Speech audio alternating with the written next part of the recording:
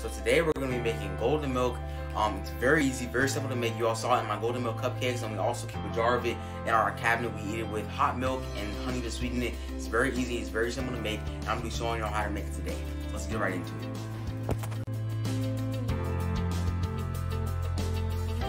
This is not a recipe, it's mostly ratios. This happens to be a 4th cup of turmeric, and yeah, we're going to start with this, and everything else is going to be an 1/8 of this, so half of this cup. We're going to use our same measuring cup, and we're just going to do half of this. Next thing we're doing is cinnamon. And then we're going to add our ginger, again, same cup, half of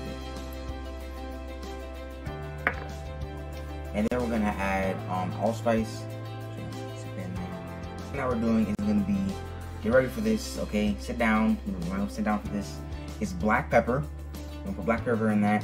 Black pepper is almost like an underrated spice for desserts. I put it on like apples with cinnamon and sugar. I put it in my apple pie sometimes. It's very, very delicious. So yeah, black pepper. I'm just gonna mix it all up. I forgot about that turmeric in there. All this other stuff is on top. Here, we're just gonna mix it all up. I'm gonna add this into a little pickle jar. And then you can put it into your cakes. You can put it and make a little golden milk drink out of it. It's very delicious.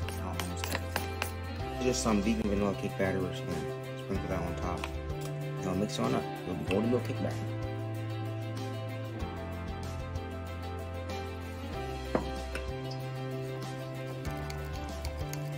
And even if it's like a little bit of a dull color in the beginning, when you bake it, it'll definitely brighten up. Get very bright.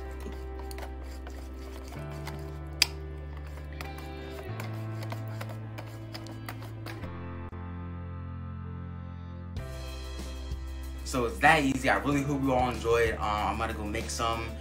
It's very simple, very easy. I'm about to go make some golden milk drink. Starbucks turned to a frappuccino. If you hear the Starbucks, please, very much. It would be very delicious. Yeah, I will see you all later. Peace.